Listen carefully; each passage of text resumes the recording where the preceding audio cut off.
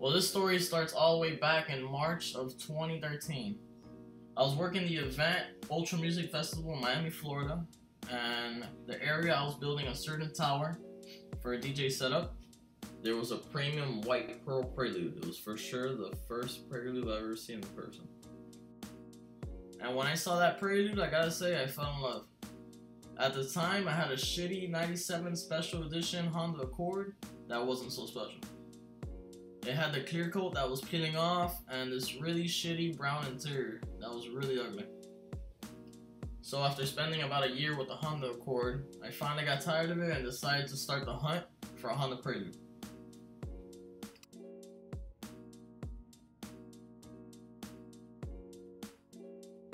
So after surfing Craigslist for a couple weeks, I finally came across the perfect mint condition Prelude. It was a 2001 SH with 150,000 miles, and literally it was in mint condition. Everything was completely redone to OEM spec. So shortly after finding out I couldn't afford the perfect mint condition Prelude, I kept on my search.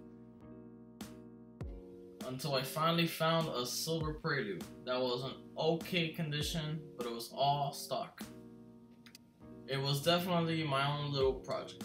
It had some work to be done, and it wasn't perfect.